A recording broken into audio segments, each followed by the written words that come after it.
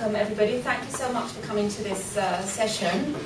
It's going to be myself and Nancy from Freedom House, who I think most of you know by now. This is really such a wide subject, although we're focusing on one country, but it touches on issues that affect the whole Arab region and affect struggles across the whole Arab region and affect our work in multifarious ways. What I'm going to do is just whiz through quickly some thoughts on how we got to where we are today, and then I'm going to give the floor a little bit to Nancy, who's going to then set the tone, and then we're going to open up the discussion. We know that what happened in 2011 took the world by surprise. People were not prepared for it. And at the time, the arguments, of course, that people were using was we have a very belligerent government in place, and how on earth, how on earth are people ever going to be able to move this, advance this forward in the face of such a belligerent authoritarian government? The background that we had prior to the revolution, we can think about how much of this is actually still relevant now and how much of this has actually changed. We had the incredible speed with which inflation was rising, high unemployment, rising food prices, highly corrupt political class. We had the emergency law in place, which Mubarak had put in place almost immediately that he came into power. We had a very limited space for civil society to operate, high level of political apathy. Maybe that's changed now, but I'd probably venture to say much of those criteria are unfortunately still in place. Oh, pardon me. Oh. Yeah. Where we have Let's all describe it. I'm actually not stupid, but I'm visually a bit disabled, so it does take me a bit of time.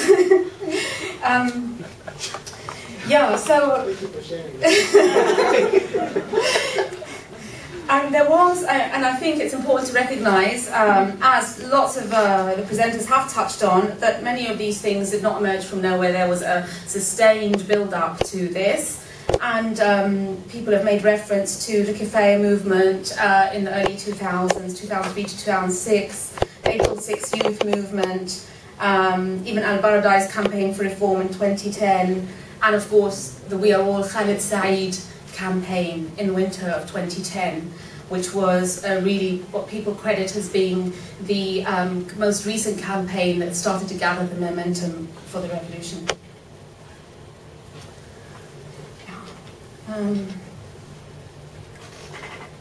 So one of the things I think is very relevant is how were large numbers mobilised, how did activists innovate and replan, how did the movement build solidarity. We've seen, so I'm not going to go into detail because we've seen how Hardy and Mache and others have talked about how movements are organised and how people are mobilised. We know about how technology was used. We've seen how the global agenda or the global interdependence and using global and external actors to further your cause. And one of the things I think was quite distinctive was this total insistence on non-violence, and they did succeed in achieving almost total withdrawal of cooperation. They were strategic about the choice of date because it was National Police Day in Egypt, so that was also very strategic, it wasn't coincidence. And I think that they had really no idea that they were going to be able, even at that particular point in time.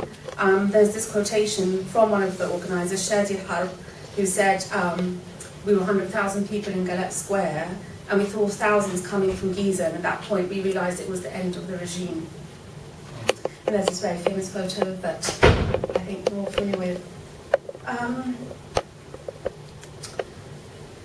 I think, yes, it's important to say that we know Facebook has been mentioned a lot, but I think, and I've said this before, that to say it was Facebook revolution is really to discredit a lot from the innovative aspect and from the ingenuity of the activists. And they did use the internet to organise, that's true. They used a lot of dilemma actions. They were quite clever when Mubarak's government started to shut down the internet, people took to the streets. And there was an amazing, overwhelming show of unity. People used humour, and they self-organised themselves into neighbourhood watch groups.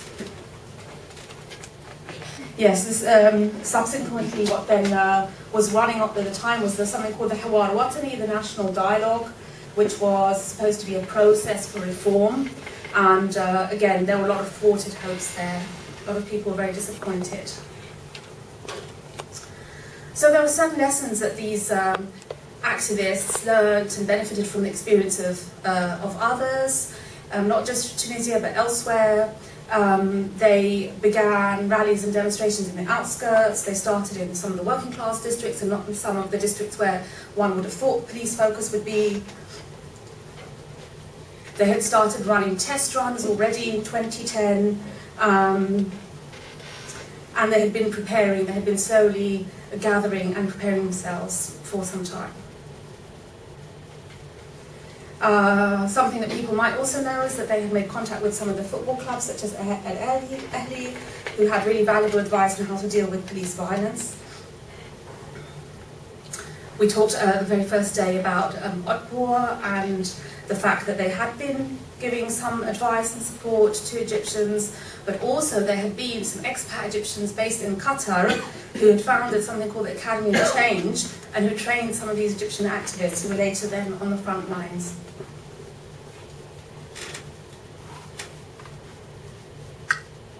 So there are 10 groups who made up the Youth Coalition for the Egyptian Revolution, and they were joined by Wa'el Ghunaim, who's become kind of a household name in Egypt, who'd worked with the 6th of April movement, and Hamad al-Baradei, and used his marketing expertise to set up the We Are All Khalid Said group, which became just one of the things around which people mobilised.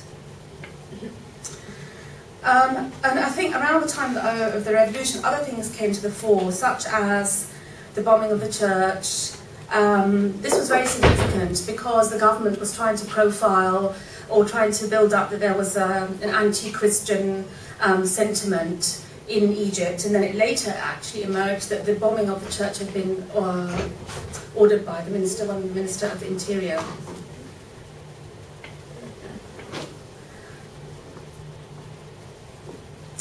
So this is where I think the discussion becomes really interesting in terms of where do we go from here. We saw that actually in the months immediately following the fall of Mubarak, we had the military council that was clamping down in a very autocratic way with mass arrests of bloggers and activists, and statistics that shocked a lot of people, including the fact that there are now more civilians under arrest awaiting military trial than during the entire Mubarak regime, which is quite a sobering figure. The military has more control, or appears to have more control over state media than ever before. And even prominent personalities, like for example Buthayna Kemal, whom some of you might know, who was in the Shayfinkom Egyptians Against Corruption movement. She was a presidential candidate, and she also had her own TV show. She had really quite a following, and even there she's been constantly intimidated. One day she has work, the next week she doesn't have work. They've been able to take her off the air and then allow her to go back on the air at random as they see fit. So we see that even quite prominent celebrities no longer seem to enjoy perhaps the kind of protection that they may have had in the past. So I think now the key question, I've tried to summarise some of these issues in the abstract, and Nancy is going to give you her own very particular unique experience, which I think the experience of a lot of people, unfortunately, who have seen now the new face of the new enemy. I think now we need to think about, or activists as a whole need to think about, what kind of tactics do we need to deploy now in the face of this new challenge that we have, and with the new enemy that we have. And it's clear that Mubarak has gone. but there's still a lot of the old guard in place. It's very difficult for a new generation of administrators to enter and to actually start making headway progress. We've seen, in fact, that the NGO law, Law 84, which was the law that actually governs civil society activity in Egypt, has actually been sharpened now, and contrary to the fact that this much hated law, people had hopes that after Mubarak this law would be done away with, repealed altogether, new legislation set up, and in fact it's just become more repressive. I'd just like to hand over to Nancy now, who will tell you a little bit about her experience. Nancy was heading programs at Freedom House in Egypt, and for those of you who perhaps are not familiar with the context, Freedom House was one of several NGOs that the government had clamped down on, and most recently, at the beginning of June, had sentenced several people to arrest in absentia. And some of these NGOs, also German NGOs representing the German political foundations that had been operating in Cairo for decades, and had, enjoyed relative freedom to operate. So this is a new environment now that we are facing, and an enemy where people are not familiar in terms of how do I deal with this. We had an experience, personally in my work, in 2008, where we had organised a workshop on transparency-related issues, and we received a call the night before the workshop from the hotel saying that the hotel staff had received a call from state security saying that our workshop could no longer go ahead because we had just booked it in the Transparency International name and we were not working via an Egyptian NGO. But we were able to track down who the person was at state security and negotiate with them. It didn't enable us to hold our workshop there, we had to hold it elsewhere, but then at least we were able to understand a little bit where they were coming from. I think now it would be very difficult to find an interlocutor at state security that one could have a discussion with at a civil level. So I'm going to hand over to Nancy now, who's going to talk to you a little bit about her experience. Thank you, Nancy. Thank you so much, Arwa, and thank you for having me here. I don't know if you can hear me in the back. No. Use the mic. Maybe I can use this.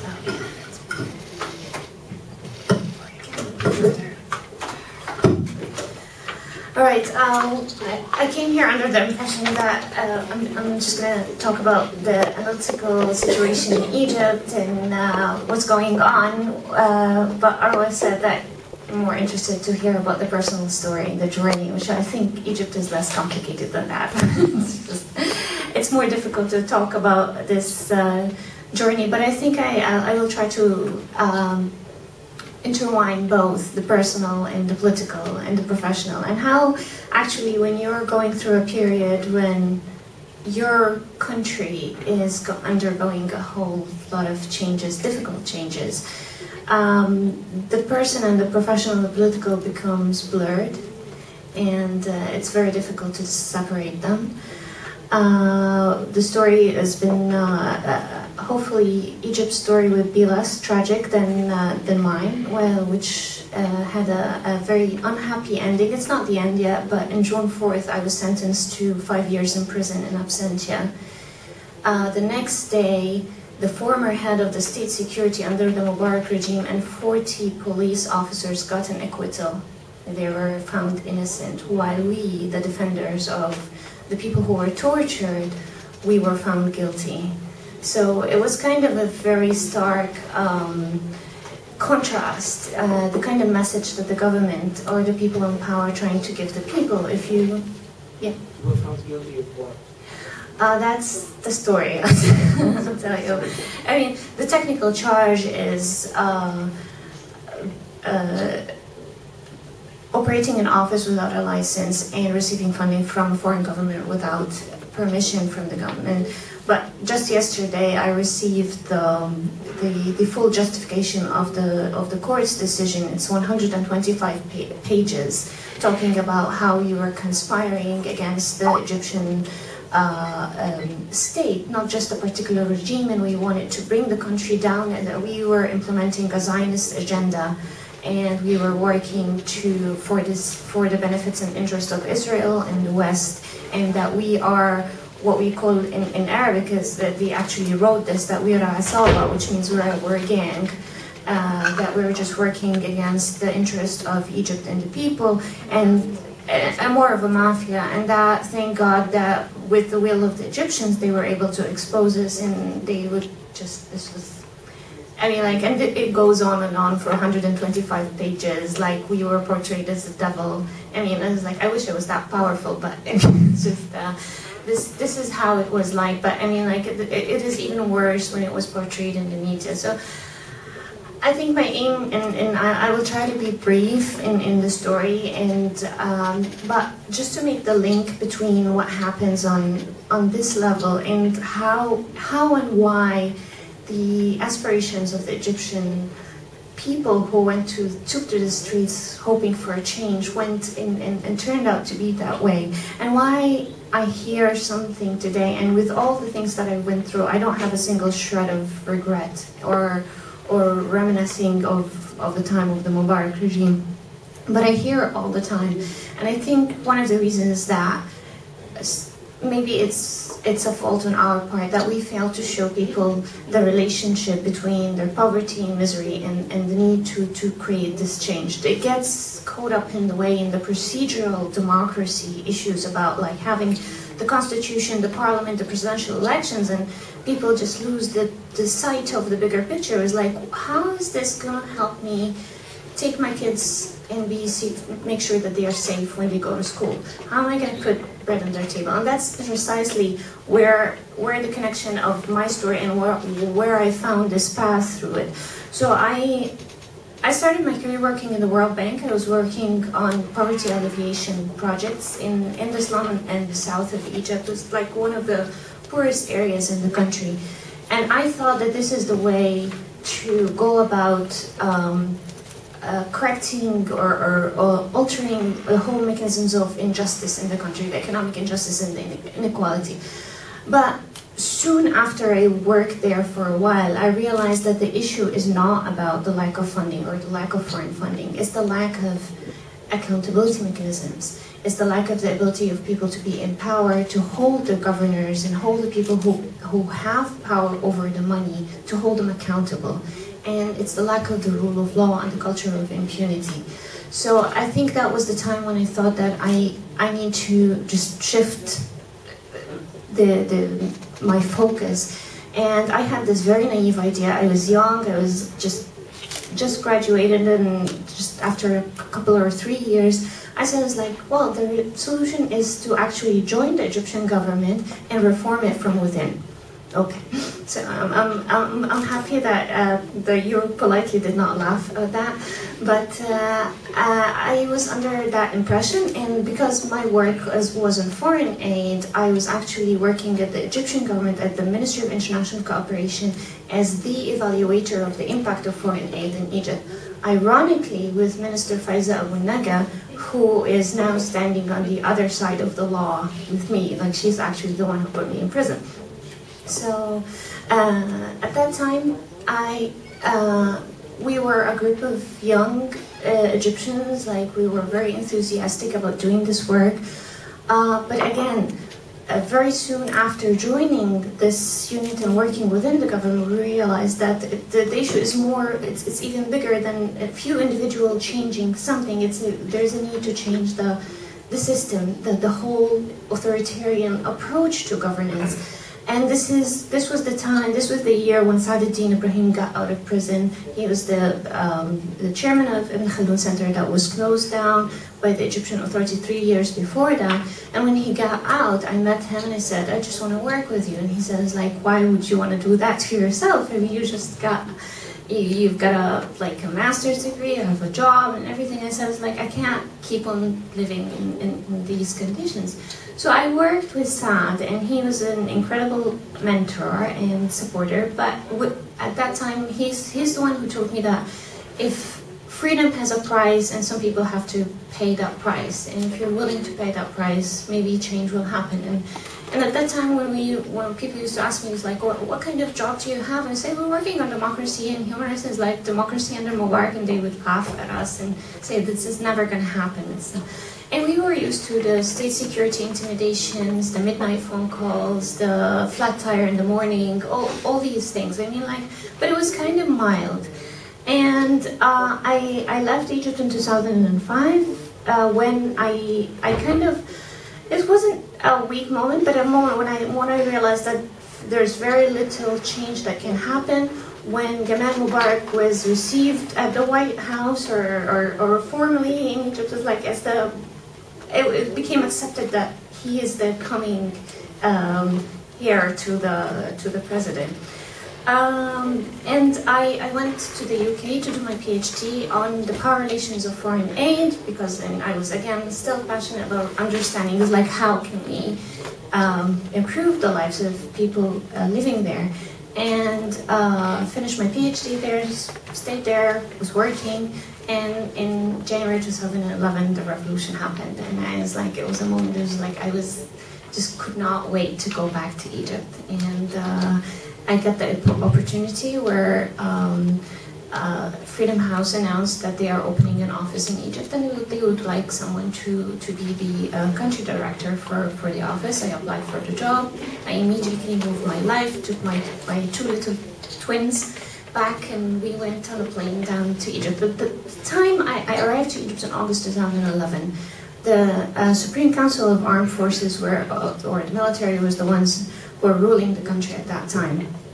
And I think they were in a position that they really, it was not just that they were authoritarian in their way, but they did not have the means and the competence of ruling people face to face. That they used to govern before, but not rule. I mean, like, they were not the ones who are actually in the upfront. And I used to laugh when people told me that, just like, don't worry, it's a transitional period, and the military will go back to their barracks. And I said, like, but they were never in their barracks. I mean, they used to be in the most strategic and most important positions in the country. The military men were the governors of the most important governorates in Egypt. They were in the most strategic ministries in the cabinet. And they were the heads and managers of the most strategic and important industrial projects in Egypt. So they were really the ones in control. It was a myth when people thought that the military were not in control before, and now they are, and they're going to go back to their barracks. So that was one of the things that, like, we were trying to demystify or mystify. And the military actually owned a lot of businesses as well. It's 40% of the Egyptian economy. So that was one of the things. The other thing that was problematic at that time and that we saw is that there were two things happening at the same time in Egypt. There was the people's movement, the people's aspiration for democracy and the ideal of democracy. And on the other hand, there was the procedural democracy, where, like, the military had those old check boxes that we have to get the constitution, we have to get the parliament, and we have to get the presidential elections. And everyone thought, is like, once we have a president, things will stabilize. Once the military goes away, things will stabilize.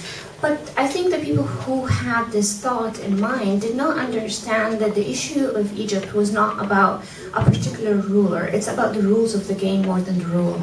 I mean, like, the idea of having a rule of law where people understand that they have a channel to claim their rights other than the impunity and the favoritism or the oppression as well.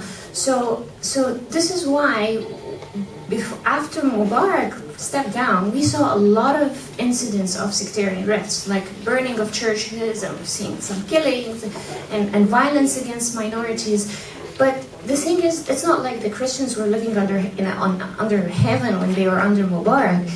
But what happened is that right after the police oppression was kind of like not lifted, but it became more chaotic, people found that they can do something and get away with it. Because with the first attack against a church, for example, in Egypt, it was not solved by the rule of law. Not a single person was indicted in any of all the incidents that were done against the churches in Egypt.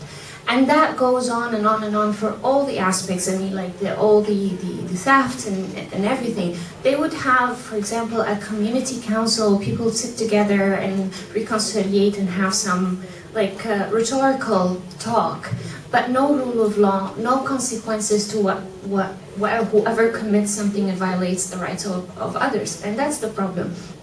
And this brings me to the point of stepping a bit away from the personal. I think there were two myths at the time of the revolution that later on people started to understand. The first myth was the myth of the Brotherhood. That the Brotherhood was a very, very organized and successful organization. That everyone thought that when they were successful as an underground group and doing a lot of charity work, organizing very well, mobilizing, and having everything tied together, but serving, like we're talking about 5 million people, that when they come to power, to a bigger scale of 90 million people, they can do the same. They can apply that and just blow it out like to a bigger, larger picture and succeed. And of course, that was the first myth that we saw, that is like ruling a country is not like ruling a certain group under an underground. And the same thing actually with the liberals, the seculars, and that's the second mistake or the second myth. What everyone thought is like the liberals in Egypt, it's going to be like the first 18 days in Tahrir Square, where the Muslims are praying and the Christians are protecting them, where the woman would pass in the street and no one would sexually harass her, and everyone is nice and sweet and lovely. But these were 18 days where people were not competing over resources. There was there was an external enemy that people want to bring down. People knew what they do not want, but they did not know what they want. And that's the main issue about Egypt, and that's the main issue about the different opposition groups in the country. What the groups that were very clear about what they're doing is the human rights and democracy activists and the human rights and democracy groups, and this was actually our role, and that's why we were seen as very dangerous, because we were trying to educate people about their civic rights, about strategies, about how to monitor elections, about how to select a candidate on what basis. But by the time I arrived to Egypt, there was a huge smear campaign against foreign funding. And it was a systematic approach. It was a state-controlled media still. I mean, yes, new outlets were opening up, but not to the extent that turns it into a real free media environment. And the way they systematically criminalized our work is that they started by using words as like those who are involved in foreign funding for NGOs. And then a month later, it changed into those who are implicated in the work of NGOs. And finally, it became the suspects who work with NGOs. So it's like the systemic criminalization of the work of foreign aid and becoming a stigma for that. The one mistake that we did is that we were trying to bend for the wave. I mean, like the advice coming to us from abroad is like, keep a low profile until the elections will pass. It's a transition. Everyone is not really ready for that.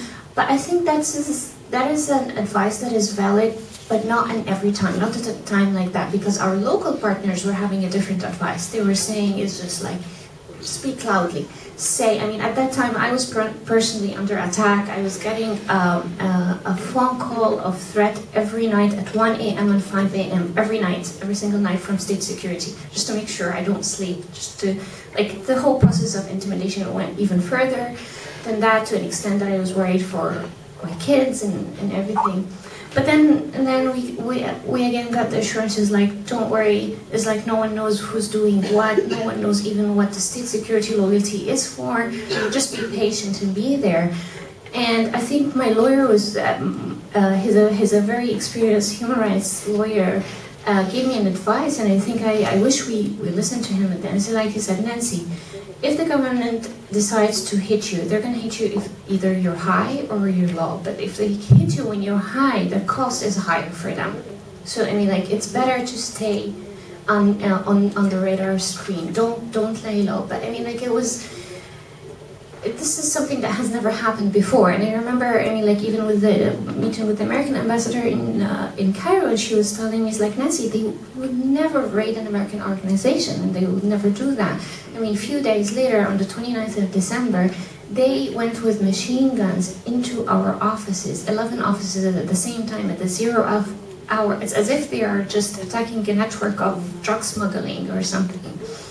They held our staff incommunicado for 6 hours. They made them submit their passwords for their computer, for their email accounts, and they sealed the office with red wax.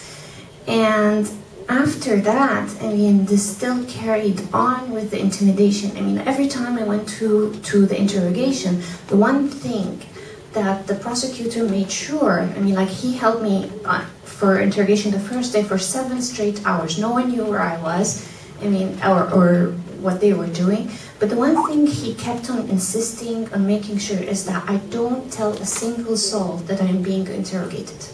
And that worked very well, because none of us, all the 43 at the beginning, knew that we were going under this. So they were able to just expand their plan, and this is one of their tactics. I mean, we kind of knew, but later on in the process, and even he used to threaten me, he's like, I read your tweets. I mean, if you tweet one more time again that you're coming here, you're going to be put in jail. So, I mean, like, this was the story.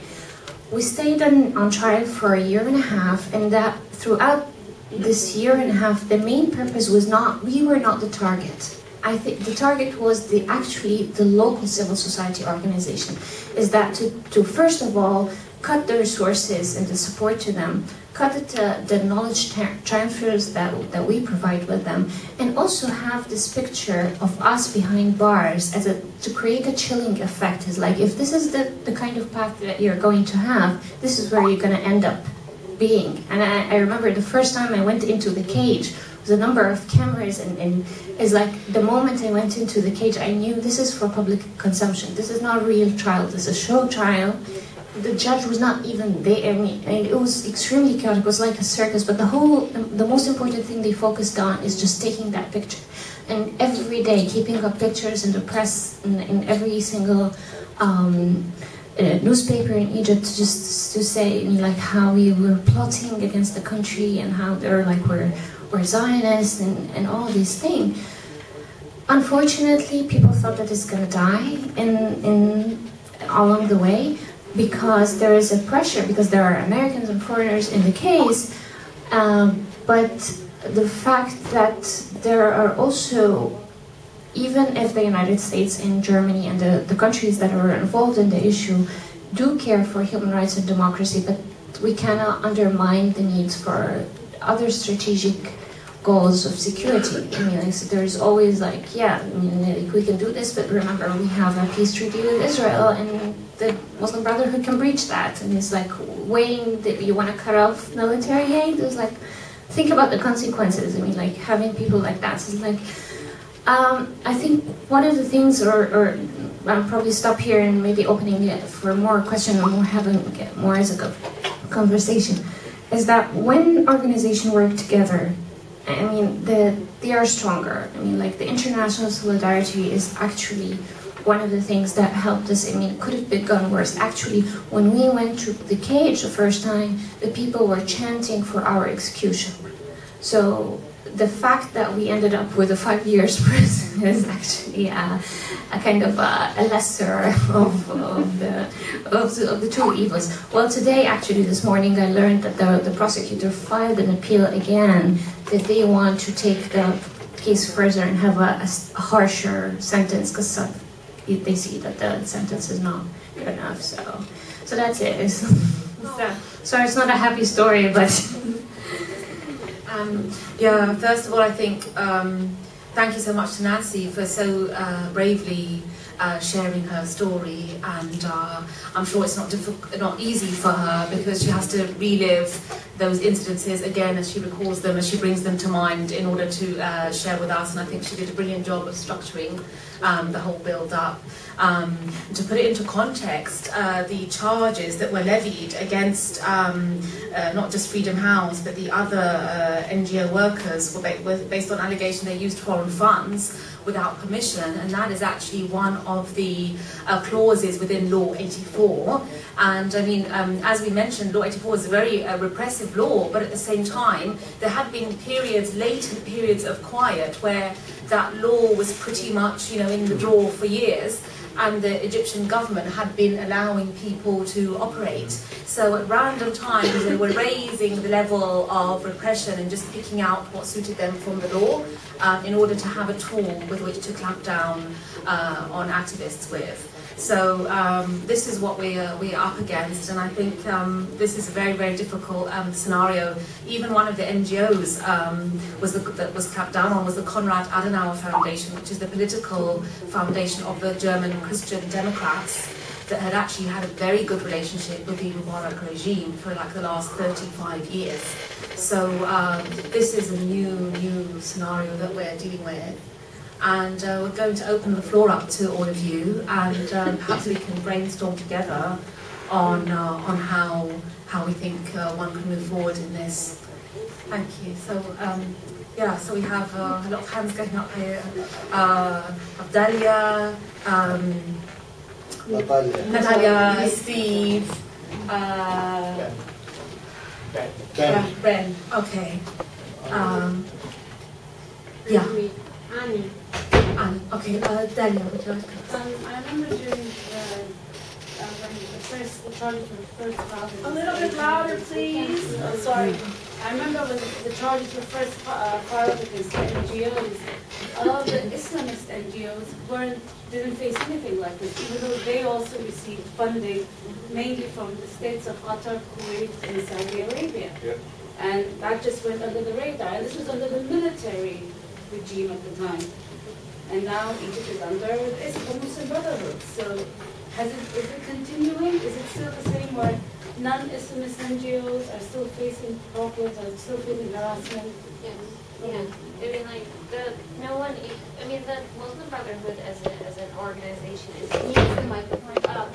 Muslim Brotherhood organization, I mean, like, for a long time, I mean, has been an illegal organization. They've been operating, no one came near to them, no one told them what they're doing, where your money's coming from, and we have like a series, a chain of Salafis, also Salafi organization that is in every corner in Egypt. No one knows. The Salafis are the more conservative side of like the Islamists in Egypt. So they get loads of money. Everyone knows that, but they were not under attack. And also, it's not just the Islamists only, but there are other international development organizations working in Egypt without a license, but no one came near to them. There was a target. It was democracy and human rights organization. That was the clear message there. Yeah, I'm just thinking, maybe we'll take a few questions. Yes, okay, sure. So I have here Steve, Talia, Ben, Annie. Okay, so Steve. Yeah, I just say in addition to the double standard, obviously, between Western secular and generally Gulf-based Islamist, NGO funding, you have the phenomenon that the very government that is acting so haughty and nationalistic about foreign funding still gets $1.5 billion from the U.S. government. Right. And I'm just wondering, how are they getting away with it? I mean, I think they're getting away with it in the same way Mubarak was getting away with it. Basically is two things: the politics of distraction and the doublespeak. Mm-hmm. So internally, the message is always that we very George Orwellian way. It was like we want to protect ourselves from the outside enemy, and the outside enemy is the West, and like they're creating this whole xenophobia there. But at the same time, the message abroad and the representatives of the Muslim Brotherhood, I see them in DC every week, like talking that they are friends with the US and they would love to continue relationship and they love Israel and everything is like. And even there was this scandal about I don't know if you know the story, after the whole ordeal of the film, the anti-Muslim film, and there were attacks against the embassies. There was an attack on the American embassy in Cairo, and the Ikhwan web, which is the Muslim Brotherhood web, tweeted in English saying we stay in solidarity with you and everything, and in Arabic they wrote that we have to defend Islam and things like that. So the American embassy responded saying, thank you so much for this embassy, but we understand Arabic too. And it was very telling, but this was not just that joke. It was like, this is the approach, what they do, the message that goes abroad and the message inside. And when they talk about the military aid, they also boldly sometimes says, like, if they want to take aid, they can take it. We don't need that. But and also, Steve, I mean, just the fact is that these things don't follow a logic. Really, they don't follow logic, and I was thinking more in terms of public opinion. Well, have the anti-regime people been able to put this out? I think the problem is that there's a very large slice of public opinion that doesn't have the level of education. When we're really talking about, you know, you're talking about 90 million people. You're talking about a quite high level of literacy. You're talking about large slice of the population that gets their information mainly from state TV. Not everybody is reading the newspapers. Very few people are, you know, listening and watching, reading foreign media. So they're able to get away with it to an extent. And I think what we're seeing now is that a lot of the voices that would seem to be very outspoken and very brave in the past have been a little bit subdued now after what's happened. Yeah, so we had Natalia, Ben, and Ani, and Hadi. Yeah. And the lady back. Is that Evgenia? Okay, thank you. Yeah, Natalia, Ben, and can you, thanks a lot for this story. And can you explain more? Because it's now the common knowledge that the Muslim Brotherhood is working together with the military, and a lot of people in Egypt, they are the same, there is no difference between them. How you can explain how really this organism works? Is it like a big business involved, you know, maybe like to make it clear how these former enemies work together to crack down like people like you? And the other thing, like now, what would be your observation? Because like the last year in Egypt, I felt like then talking to the activists, I felt a lot of hostility between the former activists. This guy would tell like, oh, she's not the one, she's standing with the Islamists. Another investigative reporter would talk about the blogger that like, oh, this guy not anymore like good. You know, so there was really not that nice feeling. But but that was a year ago. And now when the situation is tightened, do you feel that the people get again to be united against the common enemy? Shall we take a few questions and then I would respond? Ben, Ani, Hadi, and Evgenia. Then we have another round. Hassan.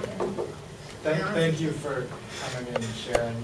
Your experience is really fascinating because you're really unique. You were inside, you were outside, you're working for a government, you're working for an international organization. So one question is just what are you up to now? That's the short one. And the longer one is that I spent much of 2011 between Washington and Egypt. And a lot of the questions that we've been asking here are what strategies should activists use under what conditions in order to resist. And I'm curious about the activism via institutions in Egypt versus outside of institutions. So I draw that distinction because in the summer of 2011, there are a lot of foreigners saying elections are a zero-sum game, constitution zero-sum game, work with the liberals and go and influence that process. And many activists said, no, it's all rigged. We get our power from being in the streets, outside of institutions. We need to stay here, and this is how we're going to affect. And so I'm wondering, you mentioned looking back for you, maybe you should have been more visible. It may have provided you more safety. And so I'm wondering, looking back for the activists, whether you think things might be different, how things might be different now if there was more activism through the electoral process and the constitution process. Shall we take one more question and then we'll Annie, and then we'll answer them. Actually, I have two questions. The first is about external support. I would like to know your opinion about to what extent the external support helped proceed and succeed the revolution. And the second is about knocking effect of Tunisian revolution on Egyptian one. I mean, let's assume that revolution in Tunis had not occurred and with its positive result. And in this case, can we assume that people in Egypt might not initiate a protest and move on from their places? Otherwise, they were, despite they were fed up with the regime and through all that here. So I would like to know the knocking effect of the Tunisian one. So, okay, try to answer this. Okay, do you want to answer Tunisia? Okay, maybe we'll start with the last question first, and then I'll hand over to Matthew to talk about to respond to Ben's question. I think that we have actually two very different contexts here. I mean, I just came back from Tunisia last week, 10 days ago, and even there's quite a high level of frustrations. I mean, I think the problem is that after a revolution like the revolution that we experienced, the expectations are always so high. So that's the first thing. Expectations are so high, and even with a functioning, well-functioning government, a well-functioning administration, which we don't have really up to this date in either country, it's still very hard to meet that level of expectation. I think that's the first thing. The second thing is that what you have in Tunisia is a very, very strong base of female activism. So the women had an extremely strong voice, and for all the clampdowns, the previous president before Ben Ali had been an avid promoter of women's rights and women's education. So you had like a kind of very strong base of female cadre that were there to kind of move into the administration, and that are in effect playing a more active role in the administration. So that's already like separate architecture to what we have in Egypt. And I think now with the what we're also seeing in Tunisia is we're seeing that states like Saudi Arabia and other, primarily Saudi Arabia is kind of exporting their brand of Islam, of Salafi Islam into Tunisia, which is threatening to actually sabotage some of the good work that has been going on there.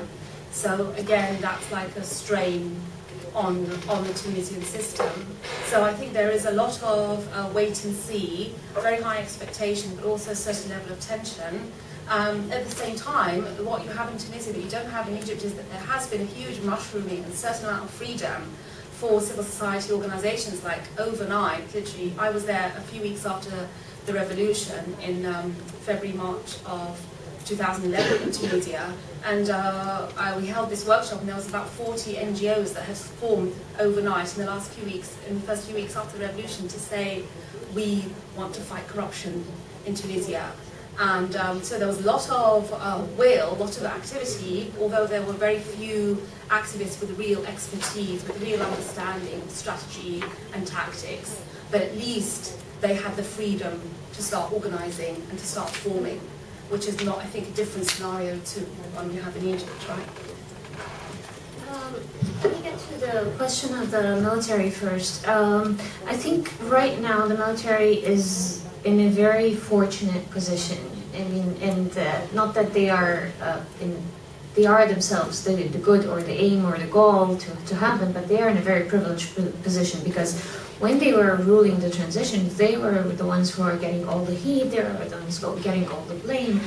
Now, when Morsi came to power, everyone was just holding their breath. How is he going to just deal with the military? And he surprised everyone with the move of like sweeping, like sacking of the heads of the military regime, the military council, including Tantawi himself.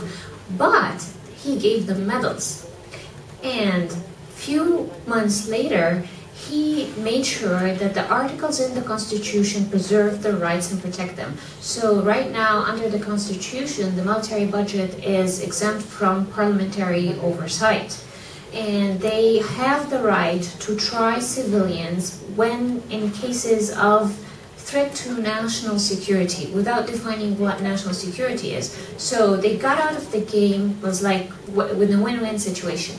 We are still like enjoying a lot of power, They are protected against accountability of the parliament and the civil society, and they have the right to try civilians. So they are in a very good position now. And the sad thing is that people in Egypt, or generally I think this is a common thing, is like we have a very short memory, is that when people saw the atrocities and the violations of human rights by the Muslim Brotherhood, people say it's like, we want the Egyptian military back.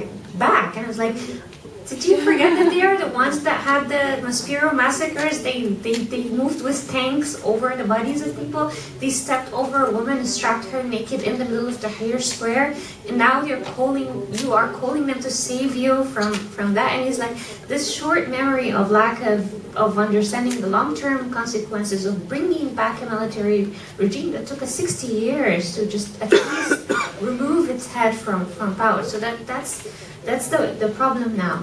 The relationship between the Brotherhood and the military regime, I see as a pure interest and survival relationship. I mean, like, you let me do my thing, I let you do your thing. You have your protection article in the Constitution. No one will come near you, and we're not going to interfere. But this situation may change very quickly on June 30th, where people in Egypt are planning mass protests.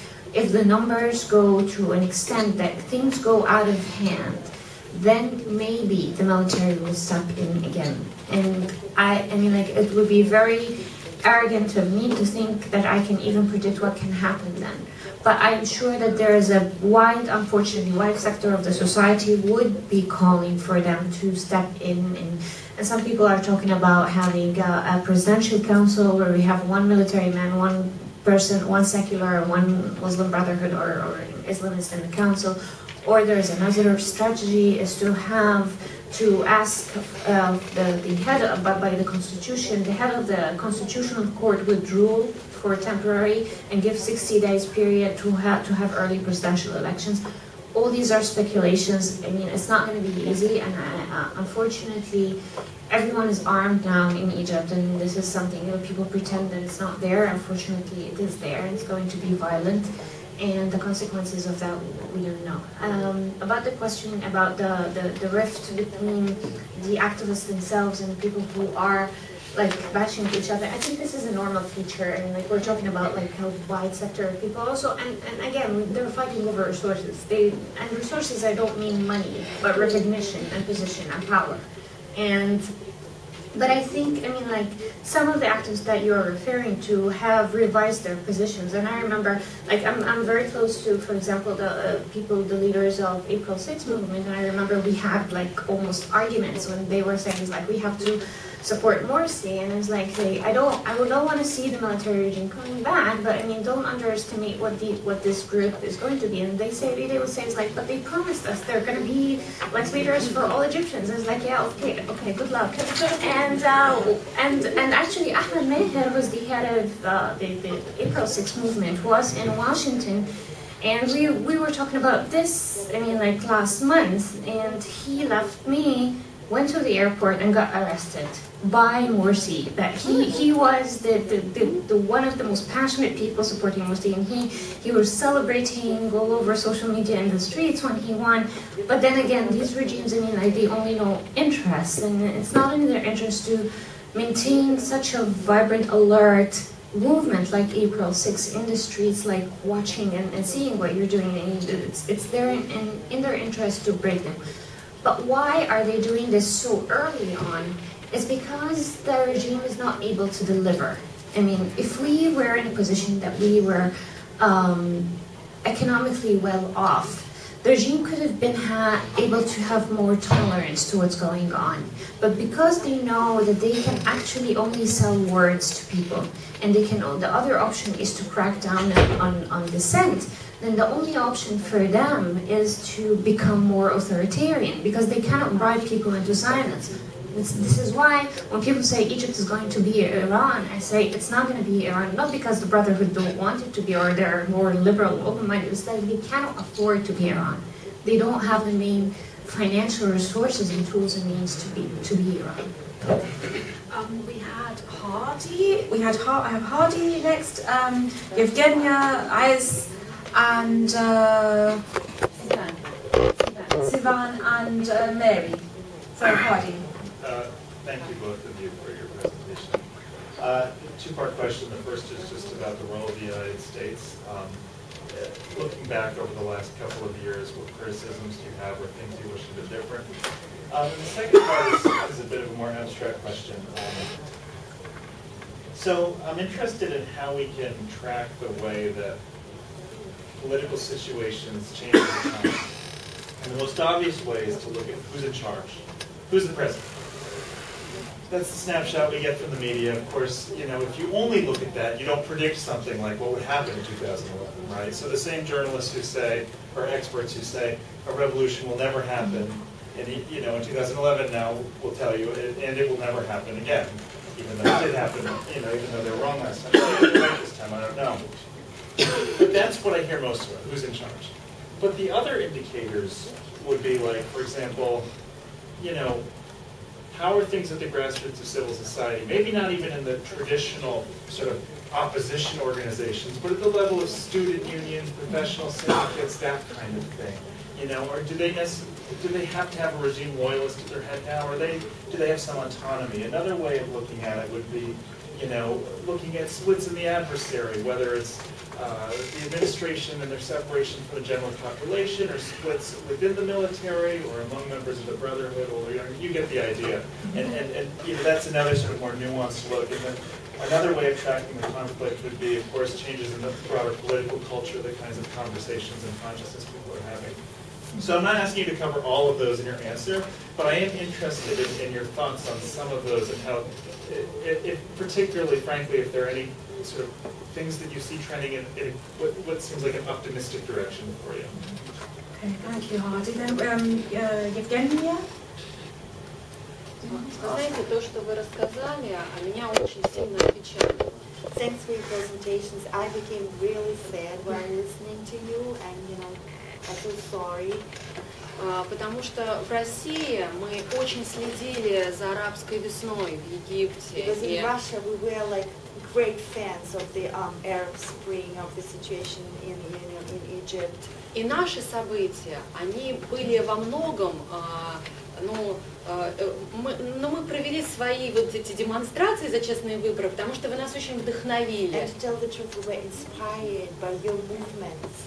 And we had demonstrations for the justice in the elections, for the fair elections. We were inspired by you guys, you know. And now listening, you know, about the outcome, it makes me, you know, even cry, almost cry. И у себя в России мы постоянно говорили, но если египтяне могут, то значит и мы можем. And the phrase we usually use, we were in Russia during that time, we were saying, oh, Egyptians can do that, so it means we can do that too. А теперь вы говорите, что получается у вас устанавливается военная диктатура. And now it looks like from your presentation that you're, you know, going into the directions of the military dictatorship. И у меня вопрос, как же так получилось, что диктатура Мубарака сменилась на военную диктатуру? Почему это произошло? What happened? Why did it happen that Mubarak's dictatorship it's now transferred into the military dictatorship? What is the main reason why it happened? И как нам, вот, чтобы могли бы посоветовать, как нам избежать этих ошибок? How should we, you know, avoid the same mistakes in our countries? Чтобы не повторить вот этого We don't want to follow this sad experience of yours. So my question, well, thank you so much for the presentation, and I think that you're a very brave woman with you. Well, my question is actually really relates to Hardy's second question. So, what are you doing right now? I mean, how do you reach the public? Are you working with different organizations, not only other NGOs, but with other civil organizations? That's it, please. Mary. Nancy, can I throw back at you what Peter Ackerman said, in particular reference to the June 30 protests that you mentioned? He said there's no point in having a nonviolent action without a strategy. And he said if you don't plan, you lose. can you talk about what's happening on June 30 in that context? Is there a strategy? Is there a plan? Okay. They're all related. Yeah. Just one big question. So I think all the questions are related to each other, so I'm going to just reflect on them, but I want to take one question first about the role of the US and what can be done, and then after that, what is going on now in the streets of Cairo, where things are happening to some groups and others are not, and also the student community. The role of the US, I think the US has been wrong again, or even, if to put it mildly, late again, always delayed in their and mild and timid in their responses. And I just want to take you back to the words of Maria yesterday when she was talking about how like the response of transferring money takes time and it's a bureaucracy and everything, but not everything is responded to or the solution is money. I mean, sometimes a political statement goes a long way. But for example, when people were killed in front of Al Ittihadiyya Palace in Egypt because they're trying to stop shoving a constitution down the throats of the Egyptians in 15 days, and the statement coming from the State Department saying the US is concerned. I mean, that is a slap on the face of the people who believed when Obama came out and says, like, we're going to stand by the Egyptians and people. And this feeds into the perception, I know this is not true, but it feeds into the perception that the Americans are conspiring to support the Brotherhood in the region and the Islamists. And so many people that you talk to in Egypt believe this. I mean, but they believe it because they didn't see any action that contradicts that. They didn't see a strong statement when something like that happens.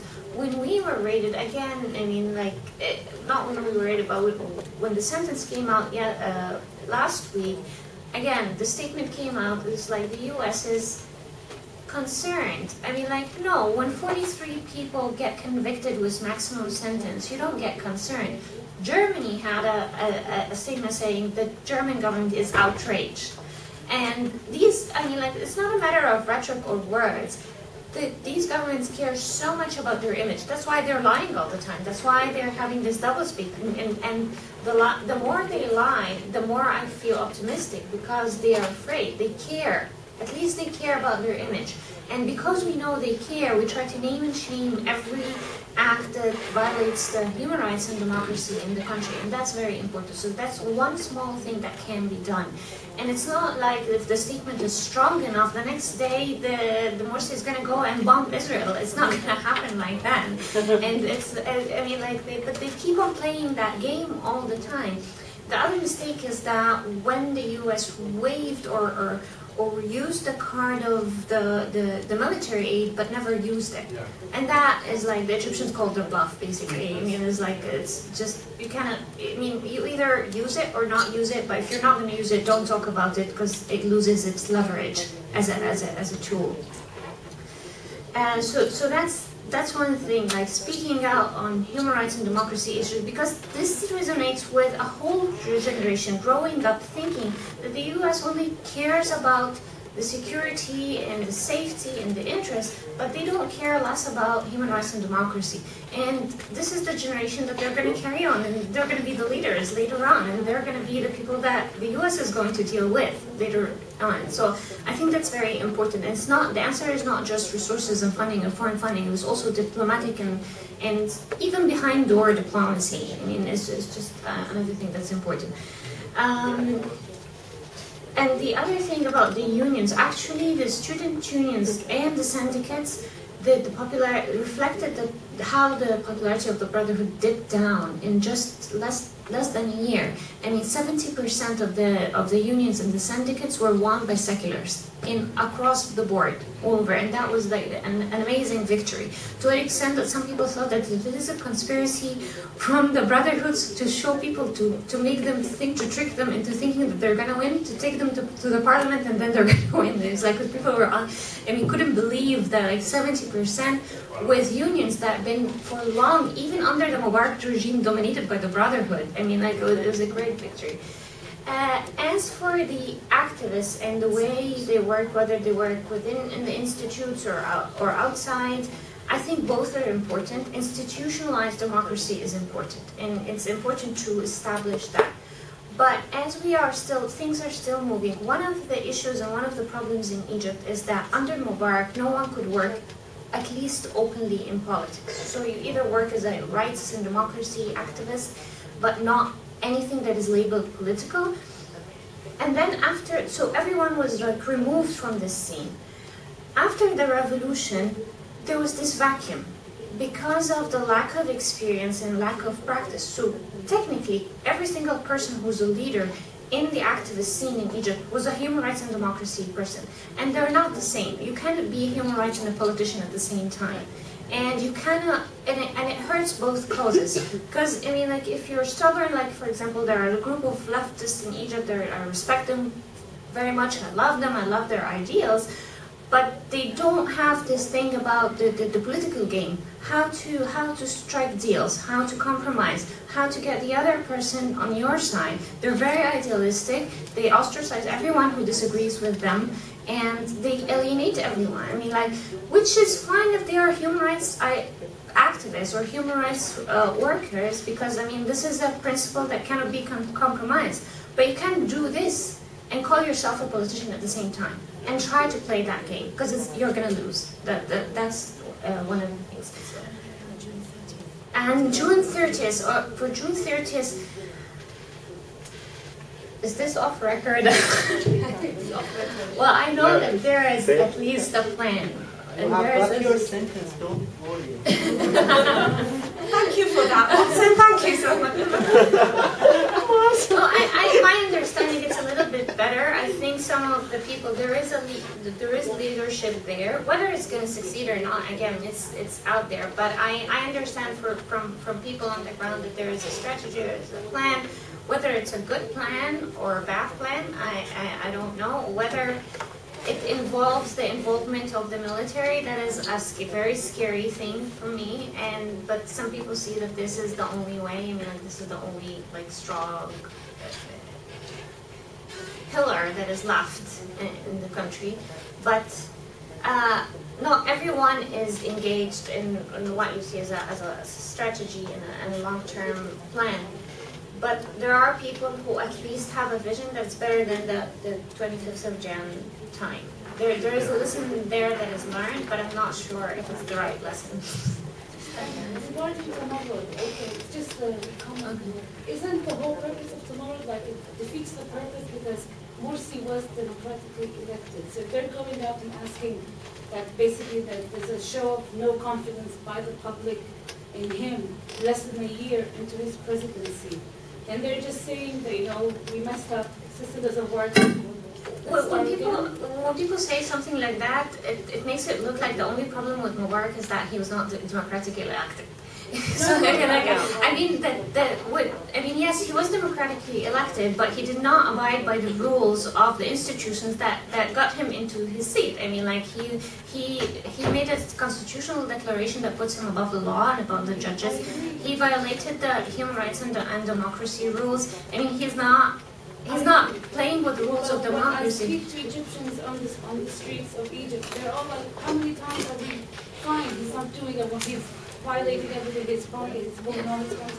Are we going to keep on doing this every time someone doesn't stick to the promises? I mean, if you look at any president in any country, they never stick to the promises they give in election. But I have three things to say about that. First of all, Tamarud, I don't look at it, just for those of you who don't know Tamarud, Tamarud is a movement that started by people going around with an application where you fill it in and say that you rebel against the rule of Morsi.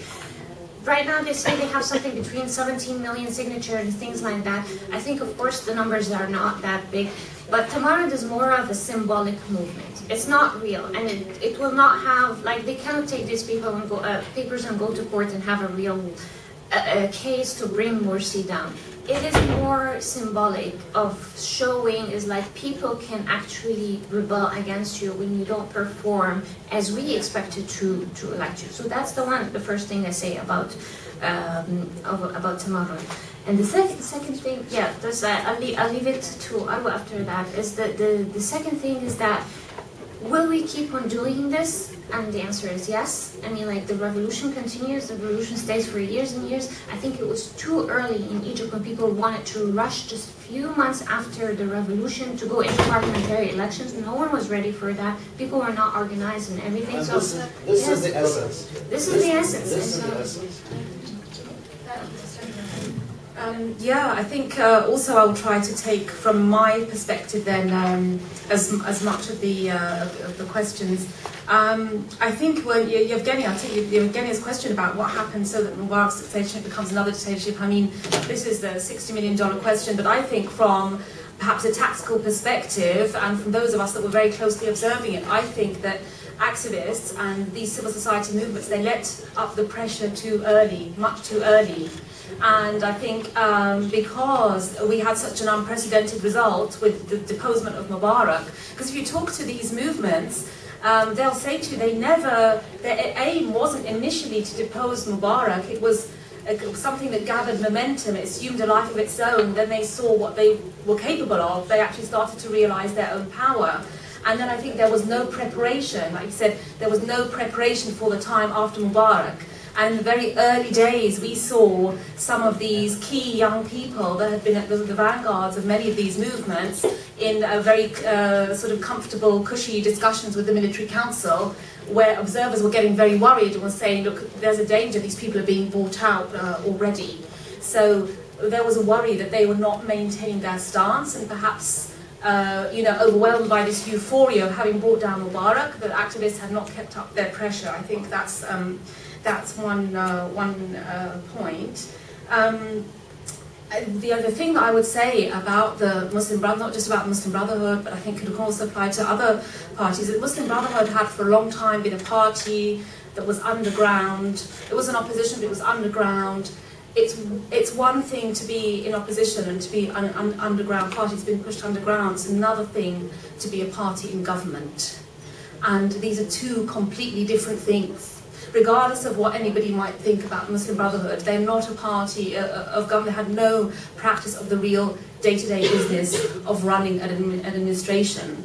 And I think what they failed to realize is some very basic realpolitik issues about how they need to build alliances with others in order to sort of move the basic day-to-day business of government along. And I think to come back to the issue of maybe we wouldn't have even had the Muslim Brotherhood in power if we had had all these other parties, all these other groups that had organised ahead of the elections, if they'd been able to come together a bit more and form actual real functioning coalitions. Like we had groups, parties made up of some of the young people that were aspiring to have political careers, like Thawra Mustamira, the revolution continues, and so many other parties that were basically clean. Okay, there were people that didn't have that much experience, but they were clean. There were people that were new, they were fresh, they were not part of the old regime. And I think the problem is, my personal analysis is that if all these groups had come together, the Independent Party, the Revolution Continues Party, if all of these groups had joined in one coalition, instead of dispersing and spreading the votes like that, then I think it would have been possible to outdo the Brotherhood. Do you agree, Nancy? Yeah, I mean, for me, really, from my observation, I've been working with civil society groups now for in the Arab world for more than 15 years. To me, this is really the heart of the challenge of our work, is that people are often so concerned with being the one to get the credit, rather than perhaps subordinating my position for the common agenda, for the common good. And I think this is really at the heart of one of the problems. Do you want to say something? No, just to continue. I mean, on Dalia's thing, and the people who say, "Are we going to keep on doing this?" And I think it's people were used to being confusing stability with stagnation. And if people want change, I mean, I think they should and understand that there is a cost to pay. And if you're just sitting there and not willing to pay the cost, I mean, in my personal case, I mean, I had I had a very prestigious job in the UK with a PhD and working for the UK government. I left, I went back to Egypt, I got caged, I got tried, I got divorced, I'm a single mom with twins, I'm in exile, I cannot see my country or my mom again. She had a heart attack before one of my court trials, and just that does not make me regret one day that this is something I believed in, because I mean, like, I live my life thinking it's like, oh, I cannot accept the injustice in Egypt, but oh, I'm gonna sit there and watch TV and wish it to go away. It's just you know, I think you said that, you know, when you decided to go to work in the government in order to reform it from inside, you said that, you know, you are happy that you didn't laugh. But don't you think that that was actually a better decision? Because, you know, during the Iranian Revolution 1979, before the revolution, all the people, they knew that what they want, Shah should go.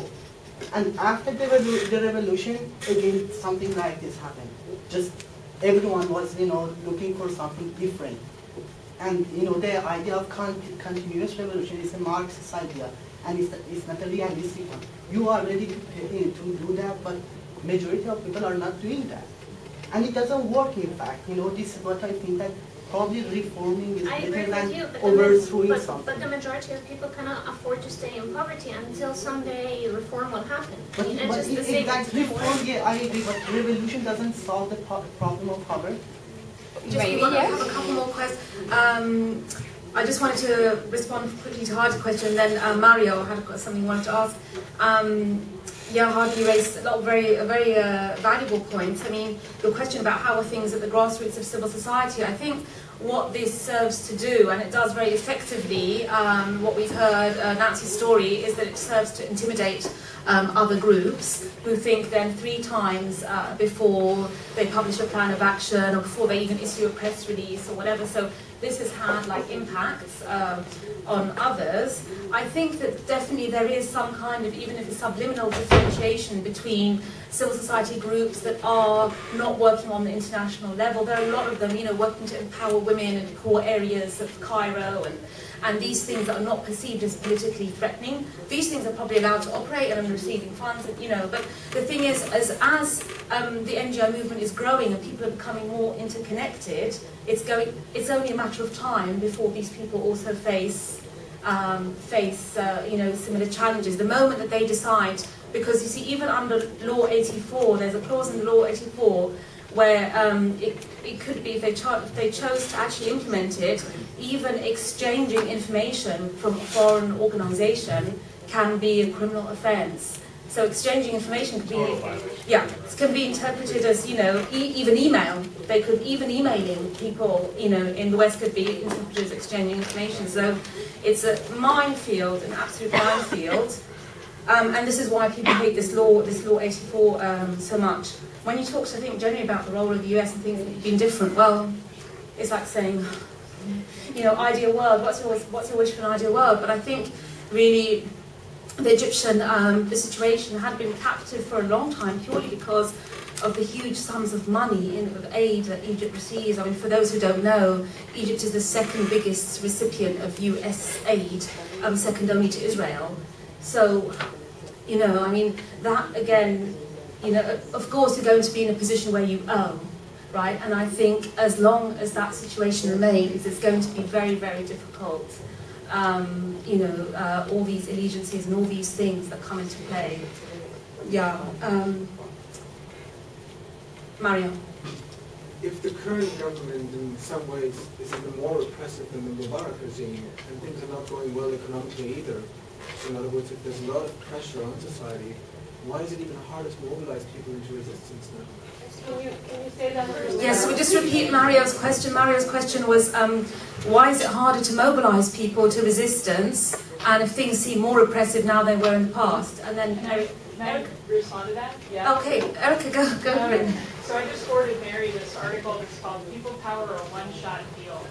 And what it's about is saying that when people do have some kind of mass mobilization, and it installs somebody who's as bad or worse than the predecessor, then it's actually harder to get them to do it again.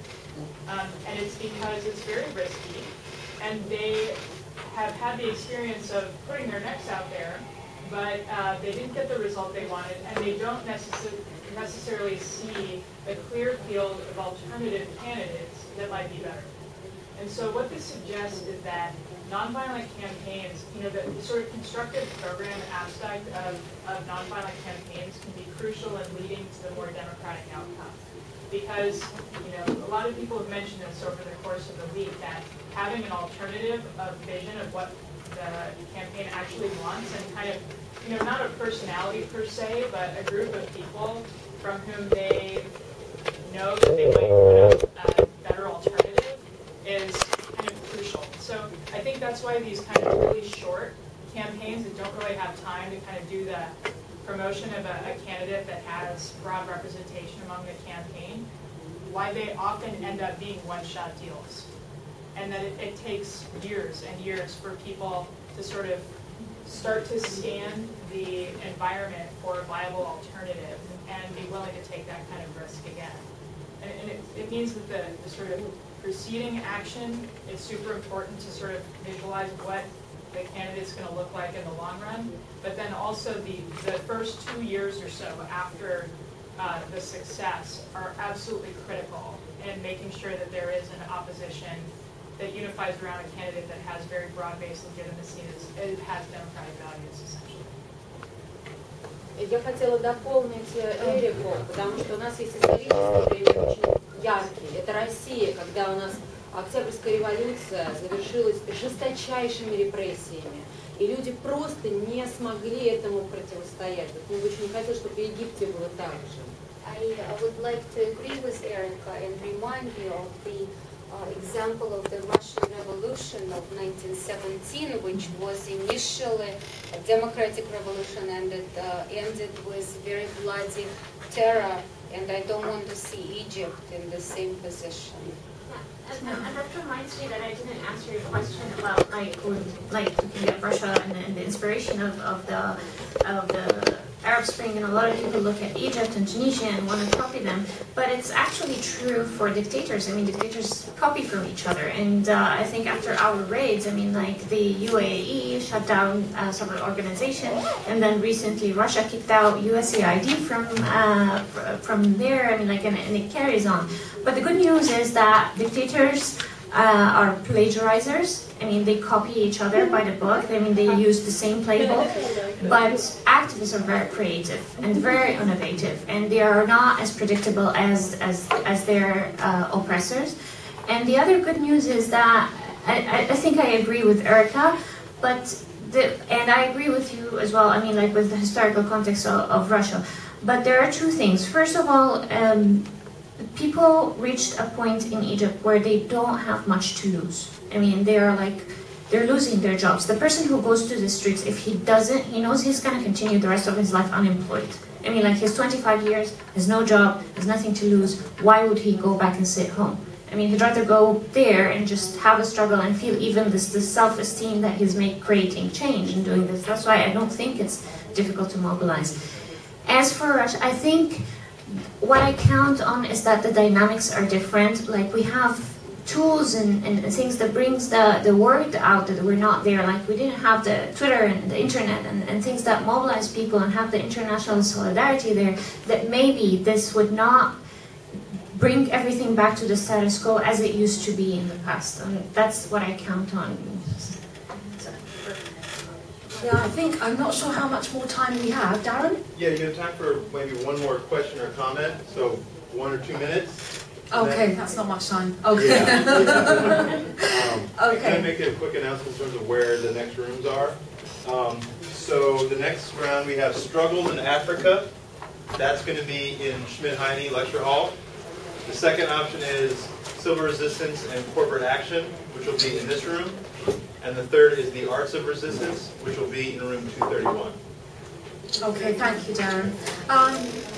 Is there somebody who hasn't asked a question, that has like a real burning issue they want to get off their chest, that would feel really unhappy if they left this room without having asked that question?